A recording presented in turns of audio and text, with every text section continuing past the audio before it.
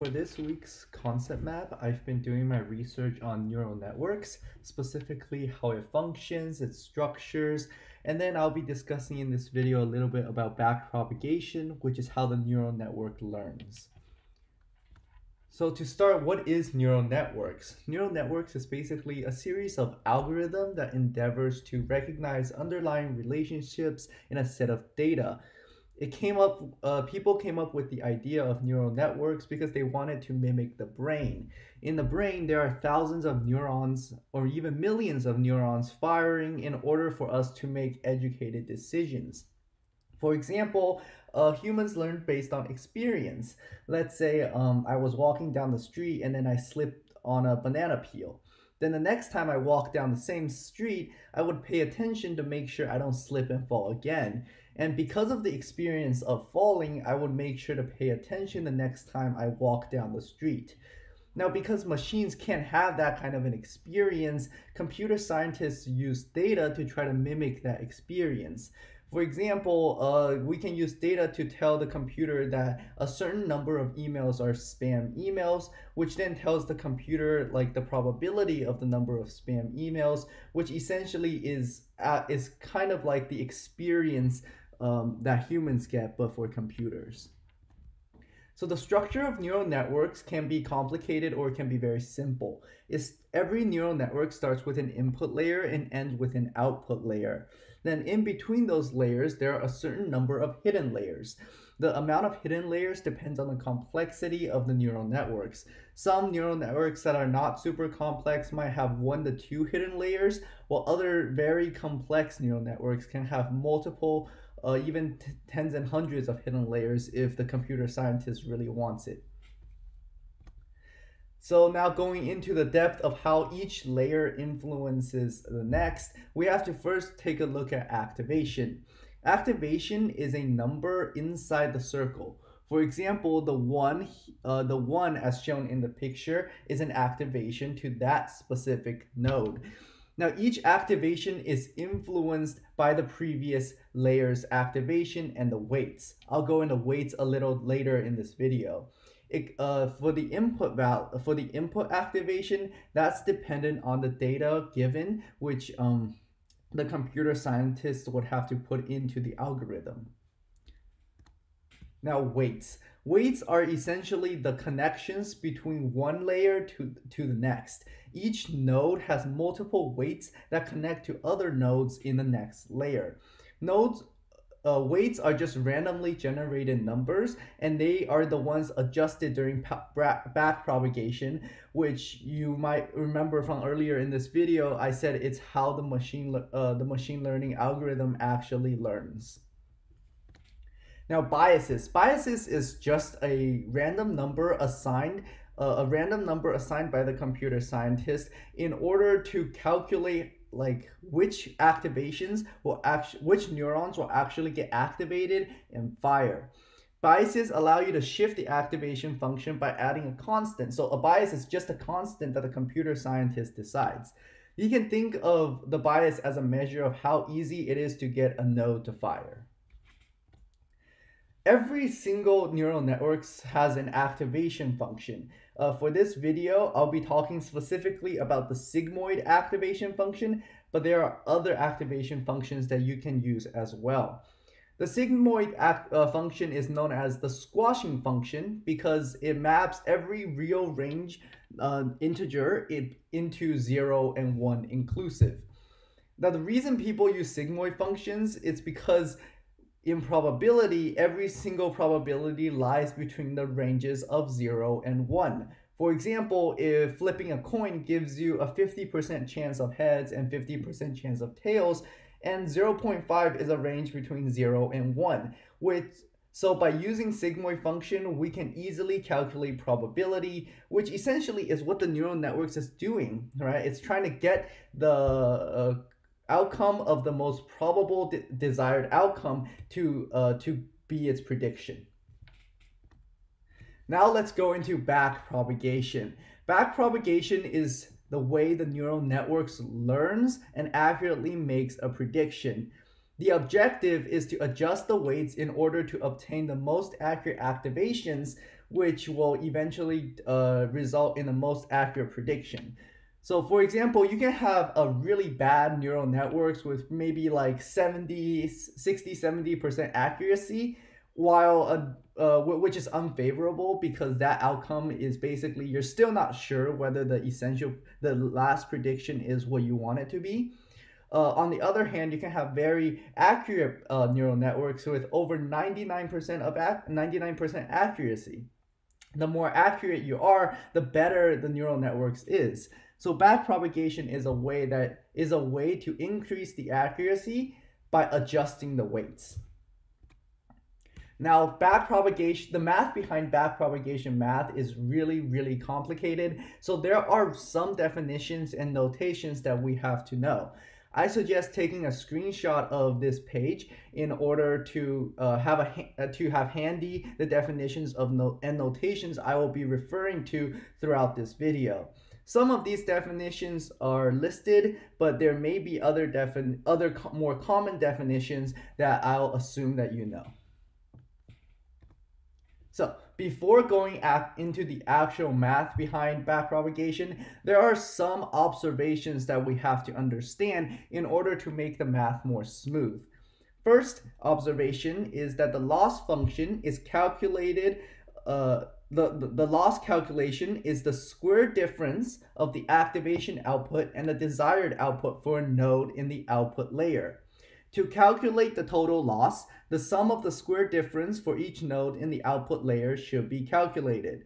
This equation is boxed in blue and is shown on the page right now. The second observation is that in order to calculate the loss of a particular node, you can get rid of the sigma symbol. Then the loss of a node can be expressed as a function of the activation of that node. Taking it a step further, the activation of a layer is the input of the previous layer's output.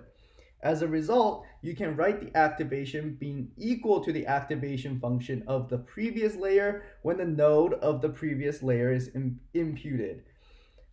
In addition, since the input of a node is the weights that are connected to that node in the previous layer, then everything can be expressed as a composite function. With this in mind, you can get the sum of all the losses as a composite, as well as by adding back the sigma symbol, which takes the sum of all the losses of each node. So in essence, the loss or the error of a single node can be expressed as a composite function of the previous activations and weights. This is important because by calculating the composite functions, we can use the derivative of the loss to update the weights accordingly.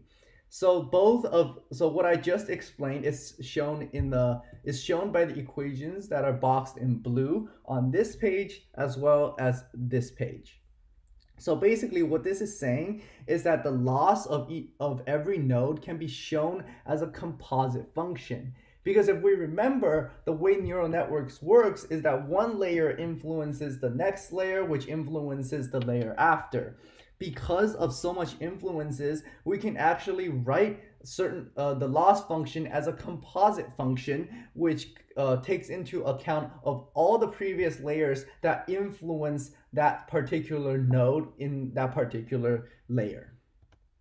So now we're going to actually go into the math portion. Basically, what we're trying to do is calculate the weighted loss of our output, then use gradient descent to change the weights in order to minimize the loss. So for this specific video, we're going to show you the calculation for one particular node, but depending on the complexity of your neural networks, you would have to repeat this process for all of the nodes that you have in the output layer. So first, we'll be calculating the derivatives of the loss with respect to the weight. So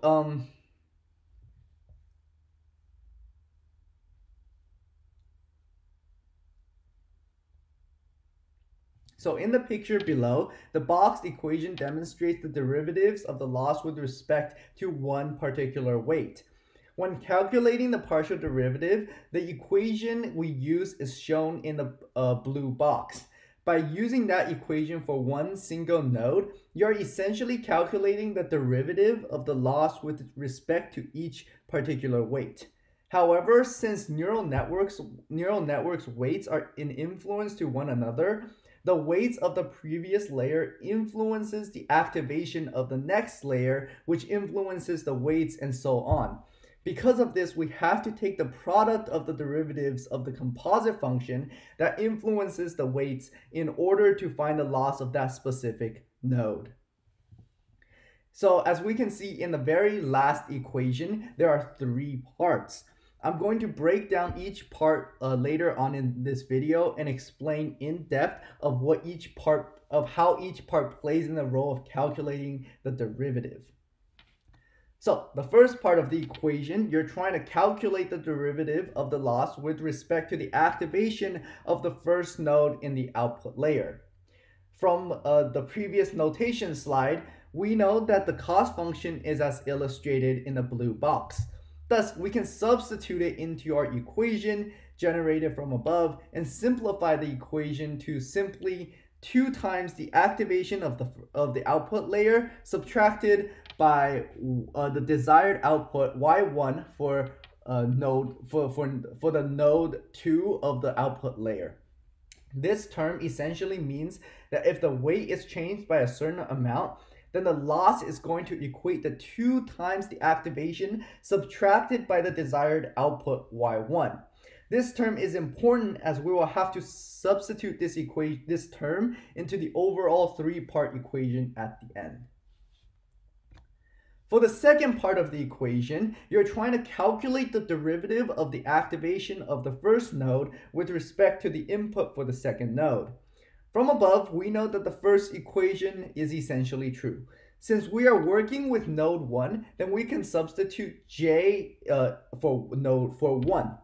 Then substituting into the equation, we can simplify the equation as g prime of the layer equals times z to the z sub 1 times of the output layer. Again, this term is useful as we will substitute it into the final equation. Now, moving on to the third part of the equation, the third and last part of the equation, you're trying to find the derivative of the input for node 1 with respect to the weights connecting from node 2 from layer L-1 to the node from node 1 in layer L. From above, we know that each node in J in the output, we have inputted equal to the first step in the picture. Since we're working with node 1, we can substitute 1 for j, as shown in the step. When equating the third term with what we have now, we can get the third step in the picture. Finally, when we expand and simplify the equation, we get that a sub 2 of the layer L-1.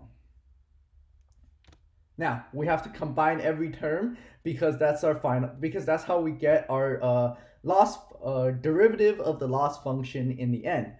So when combining all terms together, we have an equation that means if we change the weights by a certain amount, the loss will change by the value given with the equation. So as shown in the picture, the equation in the blue box is how much the weights will change if we change, is how much the error will change, by changing the weights by a certain amount. Now it is important to remember that the calculations that we just did is only for one node changing one weight. Again, with the complexity of the neural networks, you'll have to repeat that same process over and over again until you have calculated what is known as the average derivative of all the losses. So in the end, we have to calculate the average derivative of all the losses over the training samples. And that equation is shown in the picture, which is basically we're summing the derivatives and then dividing by the number of weights. So with this in mind, we can now calculate the gradient, and then you can put it into the gradient descent algorithm to essentially adjust the weights properly to obtain an accurate result. So summing everything up, we have to first calculate the derivatives of each individual node and each individual node with respect to changing weights. Then we have to find the average of the sum of those derivatives to essentially calculate the gradient. Then we can use that to put into, you can use the gradient to put it into gradient descent algorithm to adjust the weights properly to obtain an accurate result. So this is the final, so this is my concept map on neural networks, and I hope you enjoyed this video, and thank you so much for watching.